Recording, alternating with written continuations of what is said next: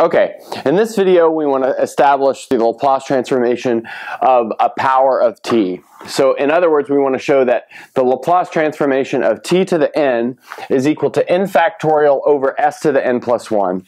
So let's just recall a Laplace transformation of a function that's defined on the interval 0 to infinity is given by the following integral.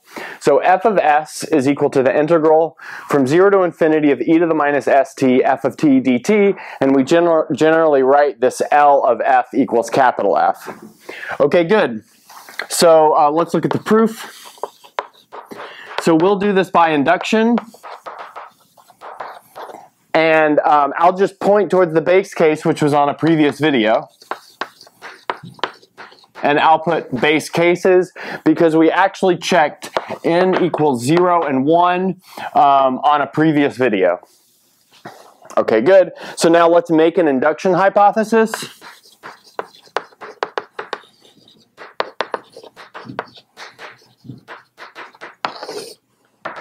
So that means we want to suppose for k bigger than 1, we have, so k bigger than or equal to 1, we have the Laplace transform of t to the k is equal to k factorial over s to the k plus 1. So that's our induction hypothesis, and then the next thing we want to look at is we want to calculate the Laplace transform of t to the k plus 1 and make sure it holds the same form, and it will, and we'll do that by integration by parts as we'll see.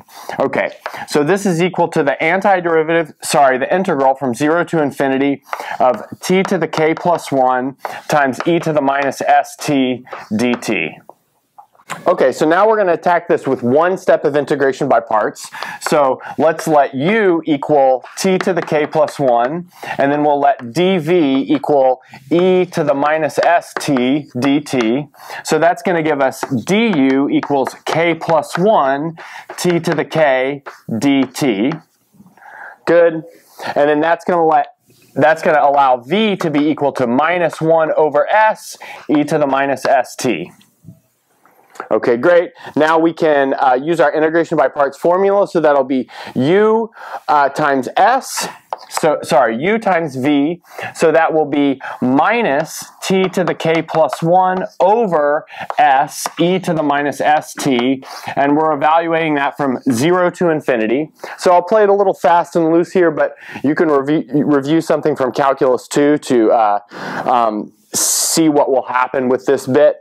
And then we have minus a negative v du, and so notice we've got a negative built in there, so that's going to give us plus k plus 1 over s times the integral from 0 to infinity of t to the k e to the minus st dt. Okay, good. But now we notice that all of this is going to go to 0, again by Calculus 2, so I'll just talk you through it. So if you plug 0 in, obviously the exponential part is 1, the t part is 0. Now if you plug infinity in, it's like taking a limit where you have t to the k plus 1 in the numerator and e to the st in the denominator. But, you know, the exponential is going to win by repeated applications of L'Hopital's rule, so that's all going to go to 0. Okay, good. Now let's look at this bit. By our induction hypothesis, we can replace this integral with this term right here. So this is equal to k plus 1 over s times k factorial over s to the k plus 1. Good. But notice that gives us the exact form that we want.